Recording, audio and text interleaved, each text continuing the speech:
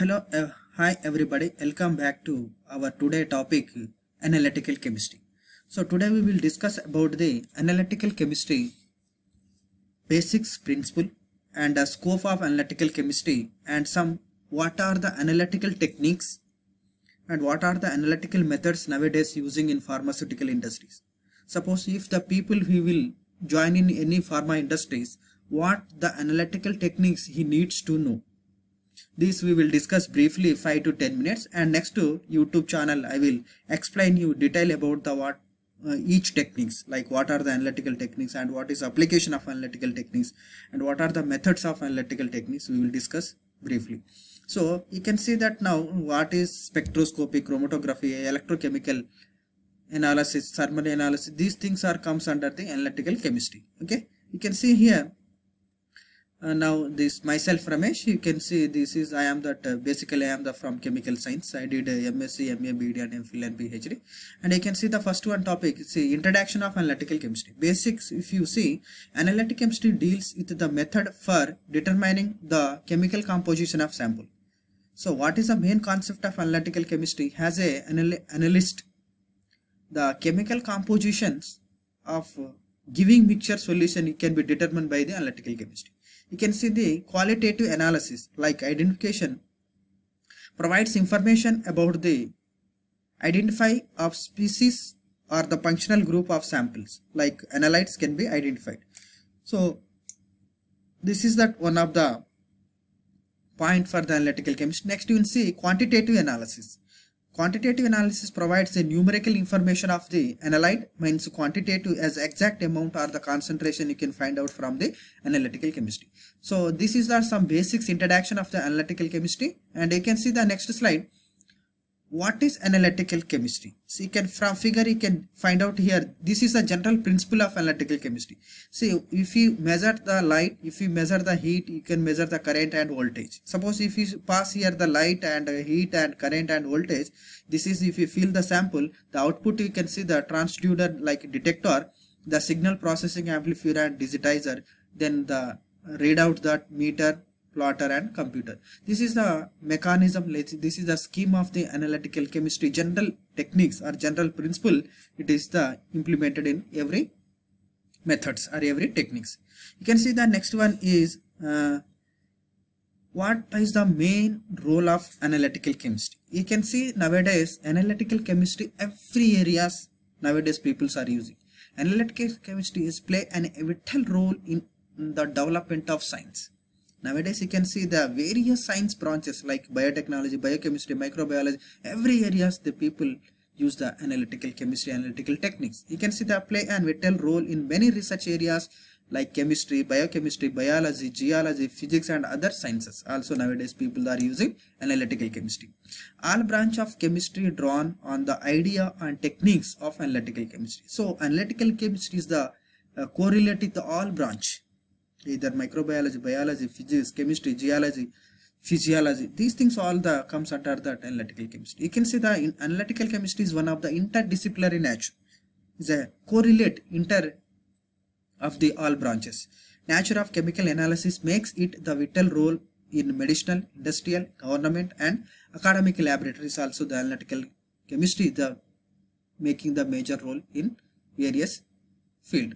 Some of the techniques you can see the analytical chemistry. Miscellaneous methods like temperature dependent methods, thermometric analysis and thermogravimetric analysis, simply we will call TGA. Next one is the atomic absorption spectroscopy AAS, atomic emission spectroscopy AES, atomic fluorescence spectroscopy AFS, reverse phase high performance liquid chromatography RPHPLC. Okay, this is the reverse phase high performance liquid chromatography.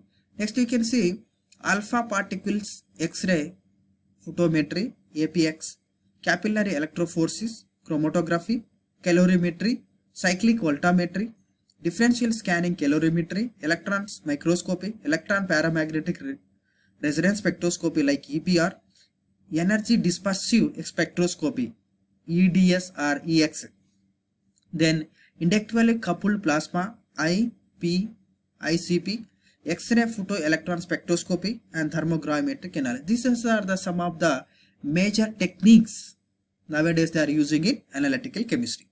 You can see that what is next one, hyponetic techniques. See what is the hyponetic techniques. You can see here the hyponetic techniques, what is the meaning, means the coupling of the one techniques to another one techniques, mixing of two technology, two methods or two principle, two techniques, and it will give you a new methodology that is called as hyponetic techniques.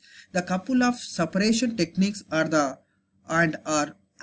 line separation techniques leads to the development of hyponetic techniques. A hyponetic techniques in analytical chemistry is the marriage of two separate analytical techniques. What I said, the marriage of two separate analytical techniques via appropriate interface, usually with the backup computer tying everything together. This is called hyponetic techniques. The variety of hyponetic techniques nowadays you can see in the market, such as the LCMS, liquid chromatography, mass spectroscopy; GCMS means gas chromatography, mass spectroscopy; LCNMR, liquid chromatography, nuclear magnetic resonance spectroscopy; ICP-MS have been applied in the analytical analysis in pharmaceutical industry. These are the some of the techniques in hyponetic techniques.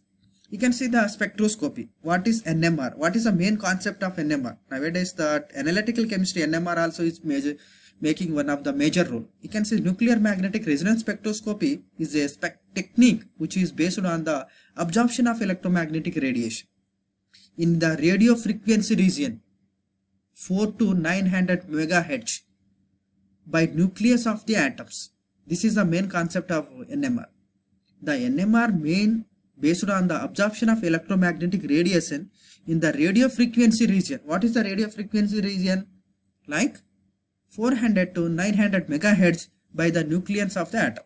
So proton nuclear magnetic resonance spectroscopy is one of the most powerful tool for elucidating the number of hydrogen or the protons of the compound. So proton nuclear magnetic spectroscopy, the main concept is the number of hydrogen or the proton in the compounds. How many protons in the compound you can be discussed. Next one, see next one after that you can see here polarimetry. What is polarimetry? You can see here the polarimetry. We can find out optical rotation is the property displayed by the chiral substance of rotating a plane of polarization of light. Polarimetry nothing but of a chiral compounds you can find out by the rotations, that it is the simple definition. You can see the refractometry. What is refractometry? The refractive index of medium with the reference to air is equal to the ratio of sin in the angle of incident in the beam of light, air in the sins of the angle of reflection and refracted beam in the given medium. That is the refractometry. Next one, mass spectroscopy. A mass spectrometer produce charged particles like ions from the chemical substance that are to be analyzed. So mass spectroscopy then uses the electric or magnetic field to measure the mass weight of the charged particles. So that is the main concept of mass spectroscopy, charged particle. Next one, you can see the flame photometry. The principle of flame photometry is based on the measurement of emitted light intensity when the metal is induced in the flame. So you can see the wavelength of the color gives information about the elements, and the color of the flame gives information about the amount of elements present in the sample. The flame photometry is very simple. The metal will be exposed into the flame photometry, then how much that light intensity is emitted, that depending on the, you can see the how much amount of the element are present in the sample you can find out. Inorganic chemicals analysis to determine the concentration of certain metal ions, among them sodium, potassium, lithium and calcium. These are the some example of inorganic chemical analysis you can find out from the flame photometry. Next one, see chromatography techniques. What are the chromatography techniques? Chromatography is one of the best separation techniques to identify the components from the mixture. This is a powerful method nowadays in industries. Some of the major types of chromatographies nowadays you can see the paper chromatography, thin layer chromatography, liquid chromatography and gas chromatography. These are the some of the chromatography techniques for the separation techniques. You can see the HPLC, one of the major role in the pharmaceutical industries. So you can see HPLC means high performance liquid chromatography. It is a very efficient separation techniques. HPLC is a form of a column chromatography. Like frequently is used in pharmaceutical laboratory to separation of components from the mixture. Okay, this is the major thing. You can see the here. I can show you here. You can the what is the analytical techniques in the flowchart. You can see the spectrophotometry, chromatography, electrochemical techniques, and electrophoretic techniques, flow injection or the sequential injection, and Hyponotic techniques. You can see that analytical techniques 1, 2, 3, 4, 5, 6. 6 major techniques are major divisions of techniques in analytical chemistry. You can see here spectrophotometry, UV visible spectroscopy, infrared spectroscopy, mass spectroscopy, nuclear magnetic resonance spectroscopy, fluorimetry, and phosphometry. This comes under the spectrophotometry. You can see the column chromatography, like chromatography techniques. HPLC, high performance thin layer chromatography, high performance liquid chromatography, thin layer chromatography, gas chromatography. You can see the electrochemical techniques, amperometry, polarograph, potentiometry, voltammetry, electrophoretic techniques, and the flow injection and sequential injection analysis. Hypnotic techniques already we discussed in previously LCMS and LCMS and LCNMR. These are the hypnotic techniques. Okay, you can see next one. What is the role of the analytical chemistry in the major field? Chemistry, organic, inorganic, biochemistry, physical and electrical. What these are the same. All branches nowadays people are using the major role of analytical chemistry. Every field you can see that analytical chemistry is compulsory. In geology, geophysics, you can see the environmental science, ecology, biology, physics, archaeology, anthropology, forensics. These all departments nowadays analytical chemistry will be making the major role. If you know the analytical techniques, you can survive the all branches. We have the wonderful opportunities nowadays in analytical chemistry for various research. You can see the some of the techniques and the what is the quality measured in techniques and single multi-channel techniques and the theoretical principle. You can see gravimetric, electrogravimetric, and titrometric, and the titrometric and potentiometric, voltammetry, atomic absorption spectroscopy, emission spectroscopy, molecular spectroscopy. This comes under the analytical techniques are studied. What are that? Analysis by mass, the gravimetric analysis and volumetric analysis, redox titration, chromatography techniques, paper, thin layer, high performance spectroscopy techniques. What you discussed in the previous. These are comes under the analytical techniques already studied. Major, what is the scope of analytical chemistry? You can see that every field nowadays people are using the analytical techniques. You can look into the agriculture field. Nitrogen concentrated in the fertilizer, phosphorus and Fe iron content in the soil.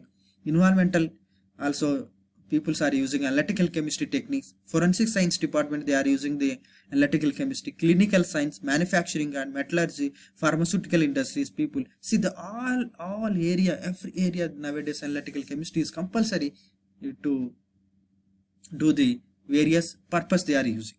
Okay, you can see the next one, classification of modern analytical methods. So you can see the gravimetric methods and the volumetric methods, electroanalytical methods, spectroscopy method, miscellaneous methods. These are the some modern analytical methods techniques. You can see that what is the instrumental physical. You can see the optical methods, electrochemical methods, and miscellaneous method. And next one, see the electrochemical methods, pH metry and potentiometry, conductometry, voltammetry, fluorograph, amperometry, coulombometry. These all are the electrochemical analytical techniques. Optical methods also, you can see absorption, emission spectroscopy, scattering, refracting, and the rotation spectroscopy. These are the some important of optical methods. You can see these are the some basics we will discuss in that today. So really, if you like this video, please like, share, and comment. Thank you very much for your spending of your valuable time. And next video I will teach you these all optical methods. What is electrochemical methods or pH meter, and what is the physical methods you can discuss in briefly, and what are the analytical methods, what is spectroscopy, NMR spectroscopy, what is analytical techniques in physical, what is chromatography, paper chromatography, thin layer chromatography, liquid chromatography, gas chromatography, HPLC. You will discuss these all things in the next classes. And you can see the what is polarimetry, refractometry, mass spectroscopy, and the NMR spectroscopy. And these are the some of the techniques I was mentioned here. These methods, these all techniques we will go to one by one in detail in the next YouTube channel. Okay, so I hope I make some of the techniques just for the naming of the what analytical techniques and what is the main scope of analytical techniques. Hopefully I will giving some of the basics ideas. So thanks.